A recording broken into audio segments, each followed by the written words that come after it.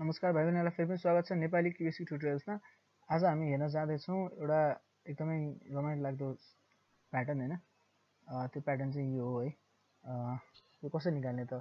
First लाइनमा 1, second लाइनमा 1 2 1, third लाइनमा 1 2 3 फेरि 2 1, फोर्थ लाइनमा 1 2 3 4 3 2 1 है। त्यसै गरी फिफ्थ लाइन है। सो यो हामीलाई निकाल्नु पर्यो है। सो के गरी निकाल्ने त यो भन्ने कुरा है। फर्स्ट अफ अल त्यो सिरिज कसरी निकाल्ने अनि यो स्पेस दिएर चाहिँ त्यो सिरिजलाई चाहिँ कसरी चाहिँ माउन्टेन जस्तो क्रिएट गर्ने भन्ने कुरा है। सो हेरौँ है त।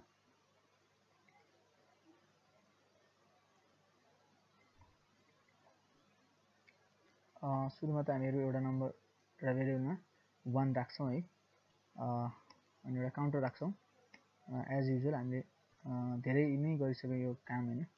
सो तपाईहरुलाई अब रियलाइज भइसक्यो होला हामीले यो किन युज गरिरहेको छौँ यो लुप भनेर। सो यहाँ काउन्टर जसरी भयो हैन, 5 सम्म चाहिँ यसले काउन्ट गर्छ अनि त्यो गरिसकेपछि यसले चाहिँ डिफरेन्ट रिजल्ट दिन्छ। सो फर्स्ट अफ अल हामी के गर्छौँ भन्दाखेरि सी भन्ने भेरिएबलमा चाहिँ a टु द पावर 2 भन्नेको भ्यालु स्टोर गर्छौँ है। सो त्यसपछि चाहिँ त्यो स्टोर गरेपछि त्यसलाई चाहिँ प्रिन्ट गर्छौँ है। अनि त्यसपछि a को भ्यालु हामी चेन्ज गर्छौँ। त्यो चेन्ज गरेको भ्यालु भनेको चाहिँ a * 10 + 1। सो यो भनेको चाहिँ a को भ्यालु चाहिँ जहिले पनि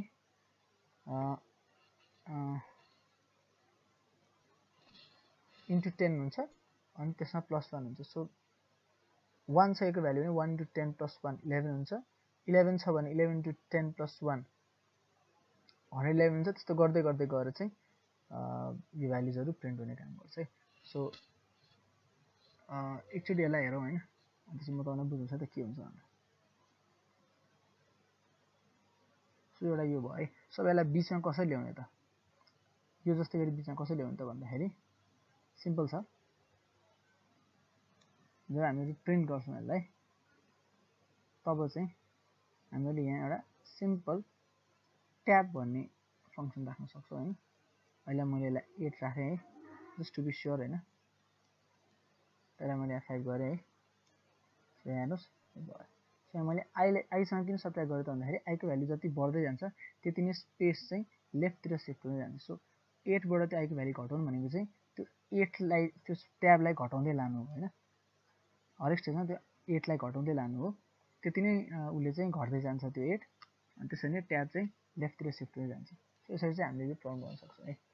सो यो प्रब्लममा हामीले चाहिँ यसमा हेर्दाखेरि चाहिँ के हुन्छ भन्दाखेरि सुरुमा जब चाहिँ a को भ्यालु 1 हुन्छ, आई को भ्यालु 1 हुन्छ, तब चाहिँ c को भ्यालु कति हुन्छ त 1 * 1 भनेको 1 हुन्छ हैन।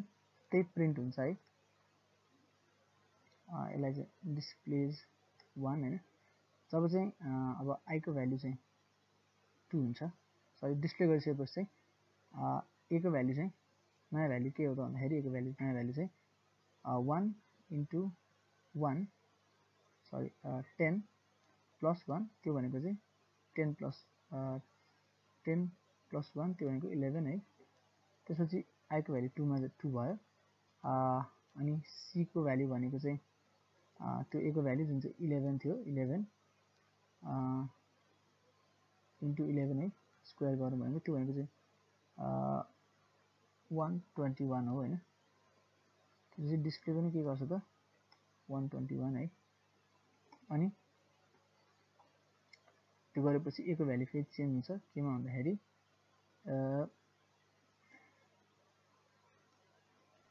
जुन a को भ्यालु चाहिँ 11 इन्टु 10 + 1 है, त्यो भनेको चाहिँ 111 भयो हैन। अनि फेरि आई को भ्यालु 3 मा जान्छ है। अनि c भनेको चाहिँ त्यही हाम्रो भयो हैन। डिस्प्ले के हुन्छ त अब भन्दाखेरि 1 2 3 2 1 हैन। अनि फेरि a को नयाँ भ्यालु चाहिँ त्यसरी गर्दै गर्दै गर्दै गएर चाहिँ यो सिरिज प्रिन्ट हुन्छ है। सो यसै गरी चाहिँ यो सिरिज प्रिन्ट हुन्छ हैन। के डाउट लागेको खण्डमा चाहिँ तपाईहरुले चाहिँ कमेन्ट गर्न सक्नुहुन्छ हैन। नभने चाहिँ आजलाई यति नै हो।